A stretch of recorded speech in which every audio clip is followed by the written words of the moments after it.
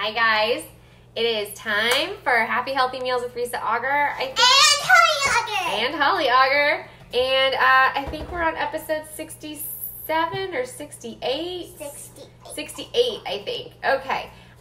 Today we are talking about, well, I'm going to do two things. I'm going to tell you about what I'm making for dinner tonight, and then... And show them the new update.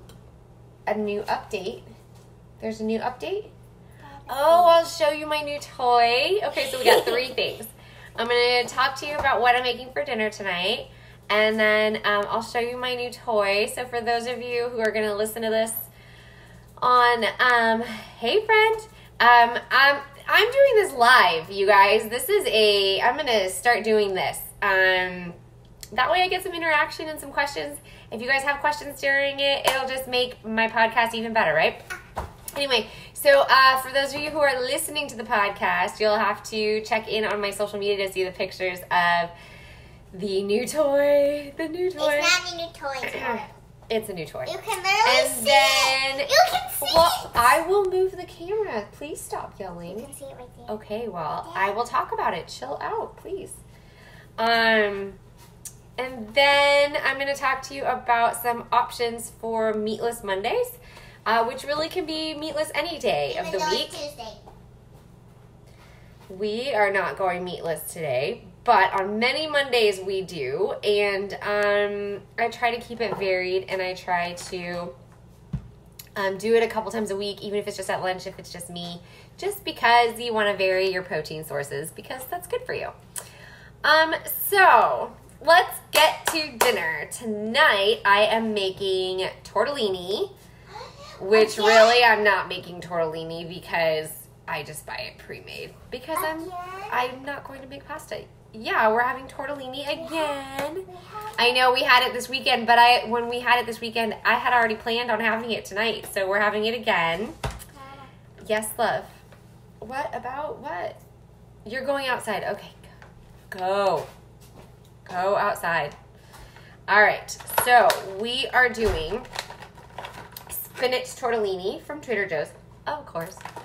And I am literally just going to warm this up and then separate out a good portion of it because someone who just went outside does not like sauce.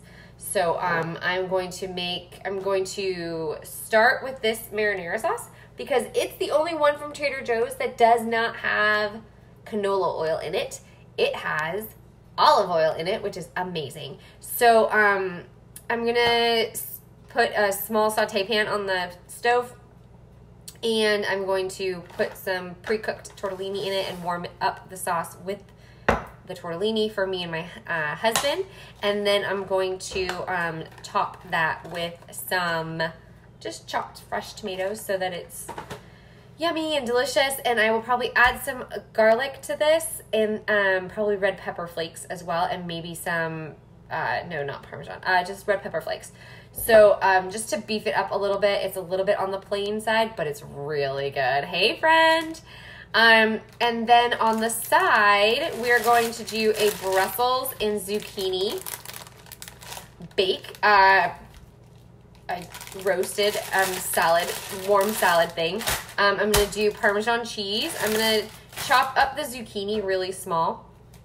I'm going to throw in some bacon grease because Brussels with bacon is amazing, amazing. So I'm going to do that, and then just serve it on the side with some Parmesan on top.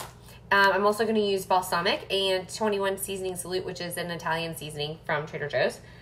And then I am going to have some shrimp with mine, and I'm going to chop up a sausage and some leftover steak for the hubby, and that's going to go on top of the warm salad. So we'll have the pasta and the salad, and it'll be delicious. Delicious, delicious, delicious. And that is our dinner tonight. So 2 veggies, a carb, some lean protein, and healthy fat in the olive oil, and that's in the sauce, and in the bacon grease that I'm going to cook the Brussels in. So there's some meal math for you. I could totally make this vegetarian, and there's lots of ways that I could totally do that. One really yummy way is actually to warm up some white beans and puree those and put the sauce in those. And the white beans act as two things. One, a protein, and then two, as a thickener for the sauce. And it makes it really creamy and yummy. And that is a really good way to add in creaminess to anything that's liquidy, soups and sauces and whatever, without adding dairy or cheese or something like that, that's going to add extra fat, if that's not the fat that you want to cook with, because there's lots. Okay, so there are two sources of protein that are plant-based that I really tend to just ignore. They have really good amounts of protein. They are like a powerhouse, and every once in a while it's cool to have them. It depends on how they're prepared. Make sure you get them organic if you're going to eat them. But that would be tofu and seitan, just because there's soy and there's so much GMO with soy. You have to be really, really careful with it, and then you really want to watch your portions on it. So I just tend to just ignore it. Plus, I don't really like tofu. It's a texture thing for me. I'm not a huge fan, but lots of people are. But you just don't want to have too much soy in your system because it really messes with your hormones, male and female. It's just like crazy town. The one source of soy that's actually really good for you that you can find organic in many places, especially if you get the whole bean, is edamame. And again, you still, because it's soy, want to make sure that you're doing portions on it, that you're not eating it like every day. But, once a week is really great. It's a good source, and you can find the organic pretty easily. So that's really good. The next three that come up often are lentils, chickpeas and other beans, and then nutritional yeast. I know lots of people know about lentils and the chickpeas and lots of beans, but if you haven't tried nutritional yeast, it is a bit of a powerhouse as far as plant protein goes, and it also tastes like Parmesan cheese.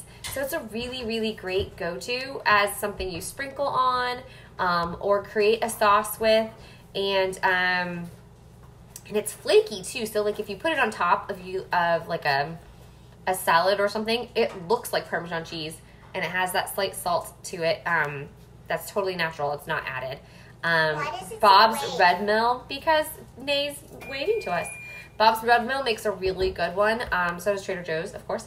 But there's lots of brands that do it, so just get the one that fits in your budget and go for it. It's really, really awesome. I was really surprised when I tried it. The next few are spelt and teff, and then hemp seed and green peas. And these are going in order of amounts of protein.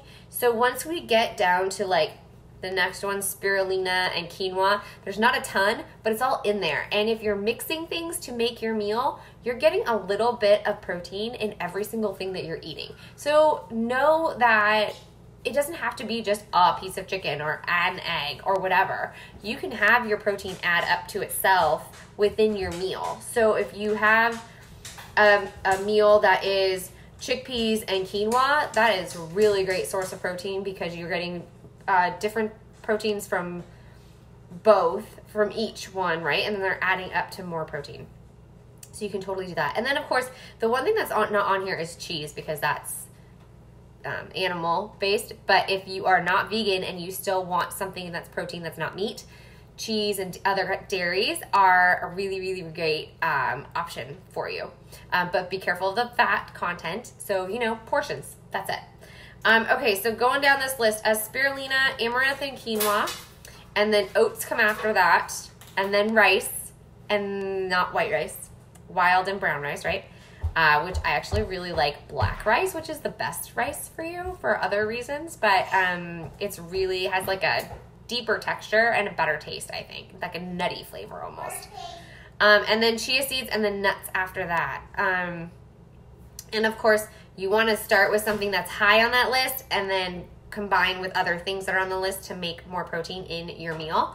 And then there's even some veggies that have higher content of protein than others. These obviously don't have as much as the spelt and teff and nutritional yeast, but they're really great to include, and that would be broccoli, spinach, asparagus, artichokes, and Brussels. Yay, Brussels. We're having Brussels tonight.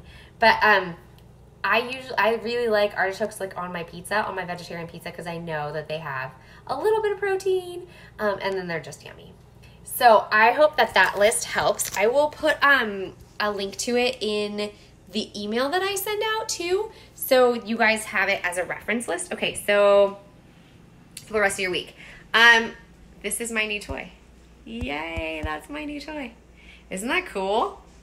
It is a fan and a really small but powerful microwave. It works so fast. Oh my gosh, you guys, so fast. I will show you my stove. Everything's sort of set up to make dinner. But that's it, you guys. I got a new microwave, and it's gonna save a bunch of counter space, so I'm really excited about that. And that's it. So go make some happy, healthy meals. I want to see what y'all are cooking. So leave a comment here in the Facebook group, or reply to the email that you read, or just shoot me a message. Check me out on social media, see what I come up with in my dinner tonight. So that's it. Bye, guys. Thanks so much for listening.